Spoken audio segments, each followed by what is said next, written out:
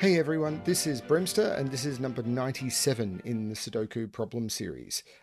This problem is a knight move puzzle, not an anti-knight puzzle. And you don't see puzzles including this rule set very much, but it was kind of cool to see. So the way this one works is each 6 in the grid must see at least one other 6 by knight move. Yeah,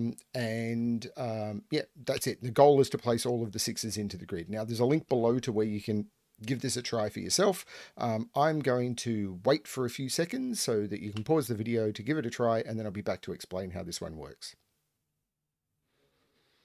Okay, so yeah, we should all be familiar, I hope, with knight's move. I possibly should have explained it. So the knight's move is the L pentomino shape, and each 6 must see another 6 by that shape. So where I started with this one was up in this box. So this 6 can only see 3 cells by knight's move, which are those 3.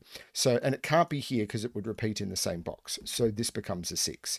Now, if we look down here, actually, I'm going to jump to this one first. So this 6 can only see, what is it? It's that cell, that cell, that cell, and that cell by knight's move. Those 2 are eliminated in the column, that one in the box, so this becomes a 6. Now, if I jump over here, these 2 cells are the only ones in this box that can be a 6 now, but this 6 would only see that cell, that cell, that cell, and that cell, none of which can be 6. So this cannot be the 6. This is the 6.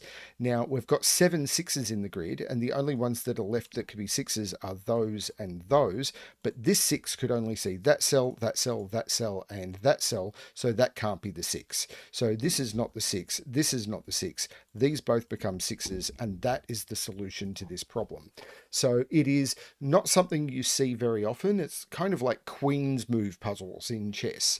You don't see them particularly often, but they do crop up occasionally. So it was kind of cool to get one that I could show how this one works. So hopefully you got that one pretty easily.